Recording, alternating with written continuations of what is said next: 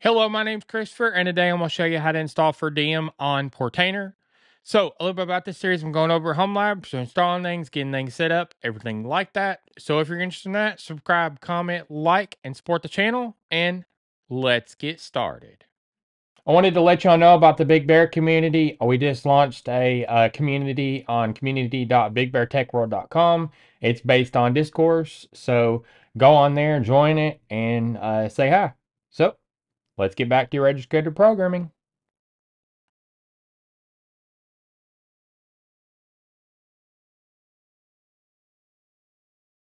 So this is what will be installed today. Ferdium, it's a desktop app that helps you organize how you use your favorite apps by combining them into one application.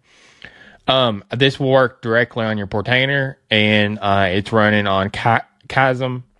So the base image is Chasm BNC. You will not have to use the full Chasm though. So this is what will be installed today. So now I'm going to show you what Ferdium looks like. So you'll have this sidebar right here, and you'll be able to add apps to it, and you'll be able to click them and go to the apps really quickly. This is workspaces, and there's much more. So now I'm going to start on Big Bear Video Assets. There will be a link on the YouTube description to get to this. I'm going to type in Fer, and then now I'm going to go to how to install Ferdium on Portainer. So the Docker Compose, and then now version 3 of Docker Compose file format is being used. I'm going to set services, and the first service underneath the services called Ferdium.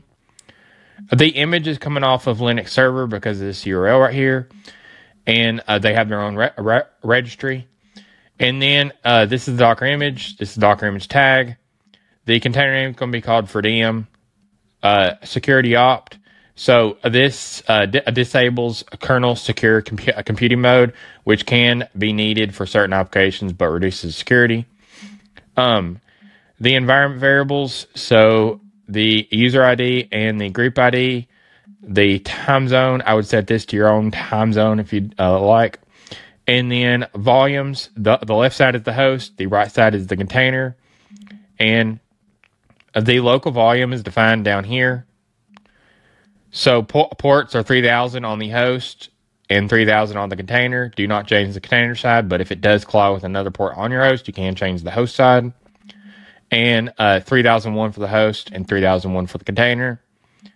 The allocated 1 gigabyte of shared memory, and then restart unless stopped. So that means if you stop it for any reason, it will not try to restart, but if it fails for any other reason, then it will try to restart. And then now I define the volume. So I'm going to go over here to copy raw file. Then I'm going to go over to my Portainer and get the setup installed.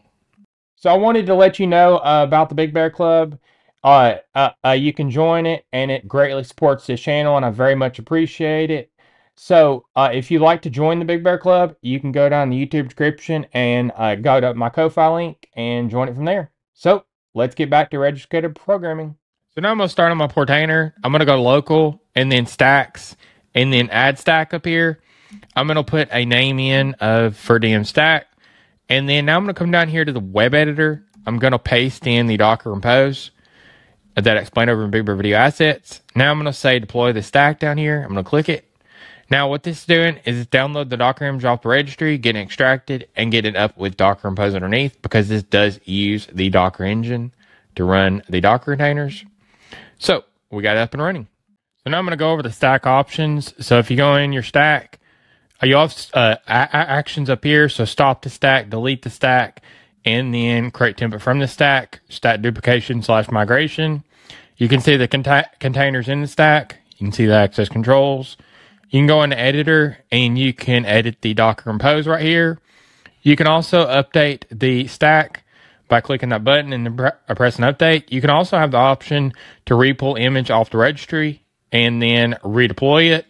So this would be great if you have a tag that's static that the developer just pushes to, like the latest tag, and then you just turn it on or off and then press the update.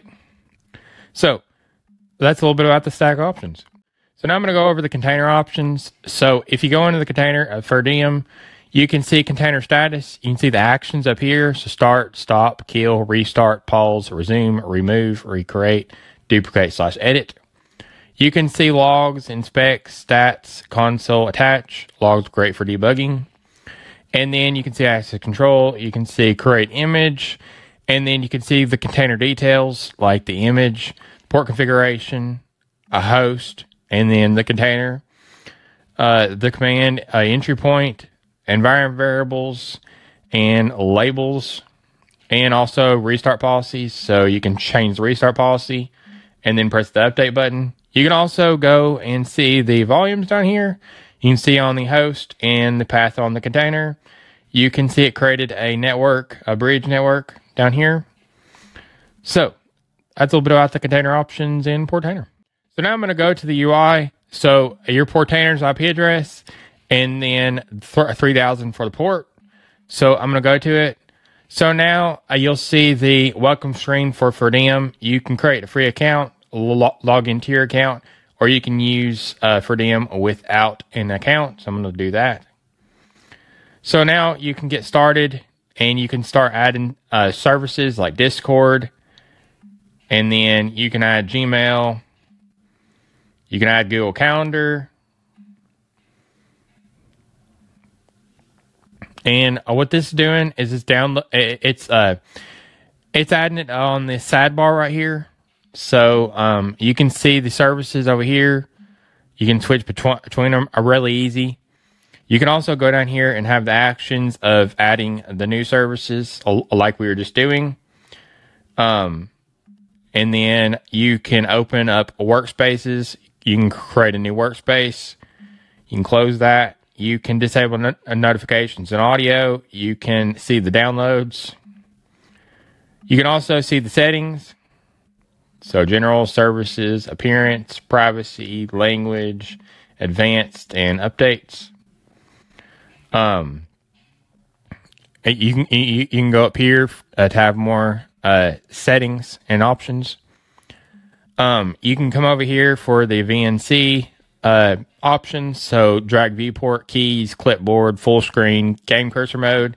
You can go into settings and you can see more settings. So keyboard shortcut, stream quality, and then advanced. And then you can also disconnect from the Kaizen VNC completely. And there we go. You can connect right back up to it. So that's a little bit about the UI on Ferdium. So I just went over step by step on getting Ferdium working on Portainer. So if you like this tutorial, subscribe, comment, like, and support the channel. And if you have any video suggestions or you need community support, you can go down to the Big Bear community and join our forum. There's a link in the YouTube description. So stay tuned for more.